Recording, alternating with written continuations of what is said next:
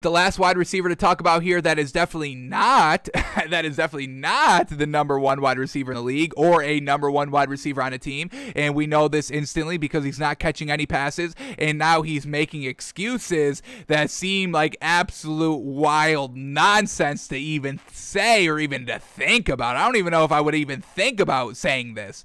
And he went out there and said it anyway. So Ja'Marr Chase says he's struggling to adjust to catching an NFL ball. Here's what he has to say, folks. This is what he has to say. Get ready because it's a doozy. Here we go. The ball is different because it is bigger. It doesn't have the same white stripes on the side, so you can't see the ball coming from the tip point, so you actually have to look for the strings on the top of the ball, which is hard to see because whole ball is brown and you have the 6 strings that are white. Ja'Marr Chase is blaming his drop struggles on the ball. The college ball was smaller and it had big white stripes that you could see it a half a mile away. This NFL ball is bigger and it's a lot browner. I can't see it. Y'all can see this ball? Y'all telling me you can see this brown thing coming at me? What do y'all focus on? The little white things at the top? The strings? The white strings? I have to focus on the white strings? But I only see brown. This is what the man is saying, folks. And y'all wanted to clown me on my YouTube comments because I said I'm worried about Ja'Marr Chase. And now he's saying he can't catch the ball because it's too big and brown. Okay. Okay, I'll let y'all say that. I'll let y'all still believe in Ja'Marr Chase, even though that he just said these words right here. The ball is too hard to catch because it's big and brown. Not enough white on it. This is what the man said, folks. He said these words. He thought this would be good to say. He thought this would make him look better if he said this. This is why he said it. This is the number one wide receiver taken in this year's draft. The ball is too big and brown. That's why I can't catch it. It's not me being a year removed from the game. It's not me not being able to get separation against grown men out here in the NFL system. It's that the ball is too big. Too brown. Y'all can see this brown object flying at you. Maybe he's colorblind. Maybe he just doesn't see brown. That could be a case. When was the last time he got his eyes checked? Did he take a couple of years removed off from going to his yearly eye appointment? Do y'all understand what this man just said right here? But I'm wrong for having concerns about Ja'Marr Chase and saying that Jalen Waddle's already a lot better than him in the league and saying that Devontae Smith, who both those wide receivers went after Ja'Marr Chase. This was the Bengals made this decision. They had their cream of the crop and they chose a man that says a ball is too big and brown for me to catch it.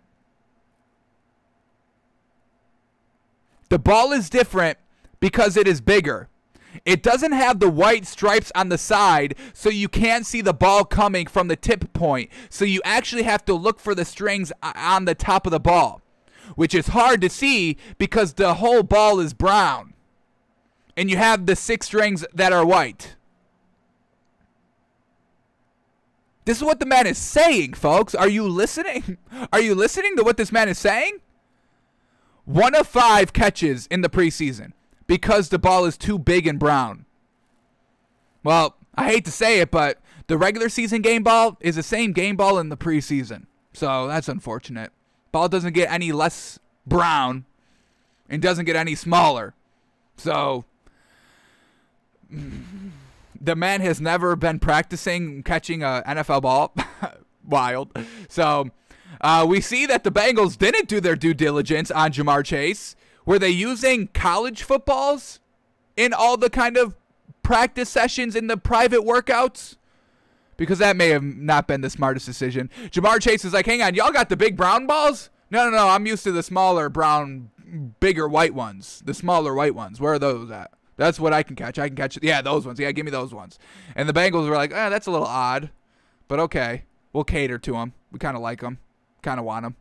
So we'll cater to them. We'll throw them college footballs. But at the end of the day, that was a bad move on their part. They should have been throwing them the big brown balls. So, y'all can hate on me. I've got no problem with y'all hating on me. I see what y'all say about me. I don't care. I see what y'all say. I don't care. Yeah, I mean, I'm still having my doubts on Ja'Marr Chase, and I am this close, folks. I am this close. After this statement, I am now this close of saying this man is a bust, wiping my hands of this whole situation, and just moving on. I don't care about Ja'Marr Chase anymore, folks. Truly, you're gonna use this as an excuse of why you're dropping all the passes.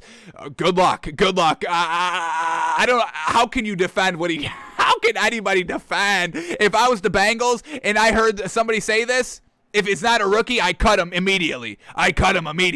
Even maybe a rookie. If he's not a first-round pick, I cut him. What the hell did you just say? You said you can't catch the ball because it is big and brown and you can't see the white on it? You're gone. Get the hell off my team. I don't want you anymore. Ja'Marr Chase, you're lucky that you are the first-round pick.